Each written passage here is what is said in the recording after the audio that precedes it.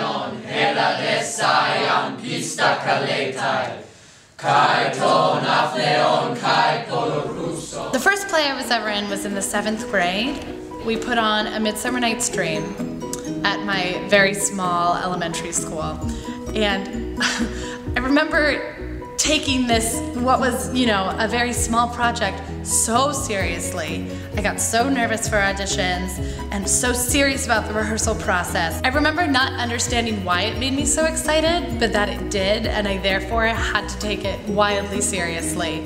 There's other major cities in America, but I think that right now, Los Angeles, as far as cities in the nation, is the #1 place if you really want to start a career in the very challenging, very competitive theater arts world. In addition to all of the film stuff, there's so much theater going on here. Even more that I didn't realize was going on until I moved here like 6 weeks ago. Los Angeles in general has so much to offer as far as wanting to have a career in the theater. So the theater program here is so interesting because of its interdisciplinary nature. I love the fact that I'm taking all of my classes this year, not only with the actors, but also with the directors and the playwrights. So, we're making those connections now, getting to know each other, and taking class together and learning together, and theoretically starting long-time collaborations. We're taking Directing 101 right now, where we're all selecting our own scenes from wonderful American realism plays and directing them ourselves.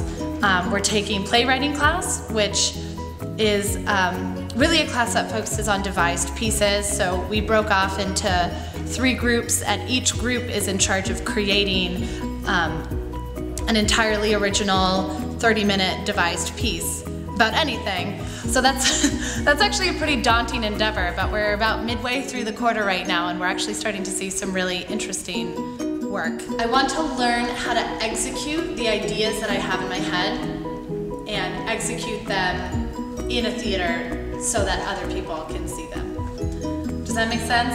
I feel like I have so many ideas always floating around my mind, but so little understanding of how to make them happen out in the theater world. So UCLA is certainly teaching me how I can make that happen. In acting class, we focus on 2 methods, one being the Suzuki method and the other being the viewpoints method.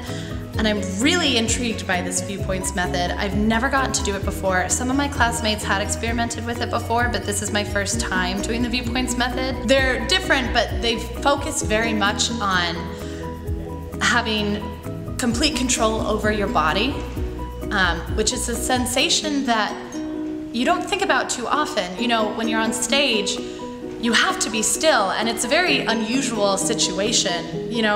When you're on stage, there's people watching you for minutes, hours at a time, and you constantly have to be aware of that. So these methods are teaching us how to control and manipulate our bodies for long periods of time.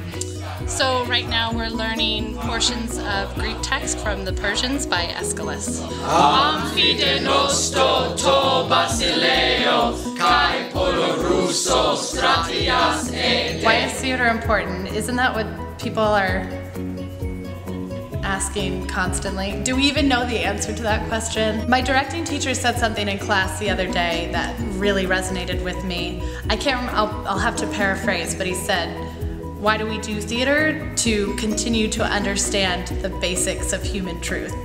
And that made so much sense to me. We need theater so that we can process the absurd things that occur around us in the world, and to understand emotion and human conflict. Maybe I'm a highly emotional person and I just need theater to help me process all the weird things that occur in my brain. But I think that theater really is necessary to understand the things that go on in the world around us, or understand them in a way that we wouldn't have naturally seen ourselves.